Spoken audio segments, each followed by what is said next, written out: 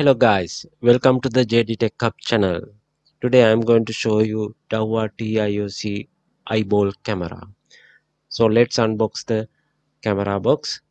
Here you can see the drill template and some accessories are there. Of course paperworks are there and the camera. So let's find out the how cables are we have. There is a power cable, RJ45, audio out and input cable and alarm output relays.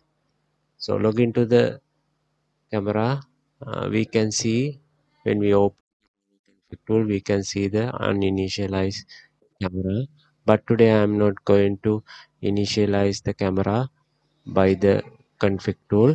I will show you how to initialize the camera by web interface. We can enter the by default IP address of the camera, and then it is very easy to follow these simple steps.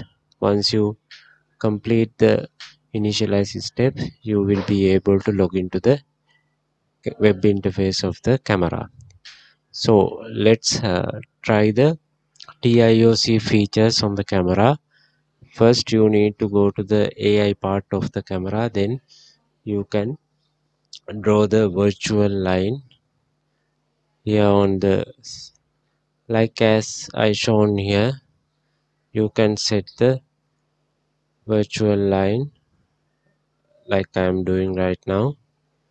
Once you set the configuration part, let's see how camera works.